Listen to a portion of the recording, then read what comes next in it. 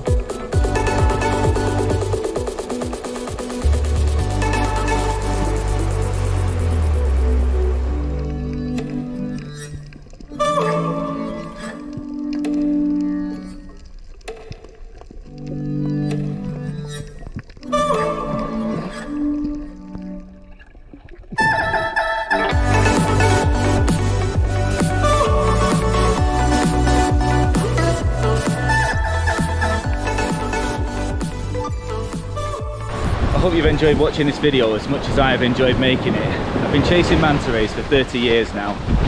I remember when I was 13, my father tried to get me out of bed to go for a dawn snorkel on the Great Barrier Reef. And I didn't get out of bed, I was too lazy. I was a lazy 13-year-old teenager. And when he came back, I said, what did you see? He said he saw snakes, he saw sharks, he saw this, he saw that, and he saw manta ray. He knew how much I wanted to see a manta ray. And whether he saw that manta ray or not that day, I don't know, I'll never know now.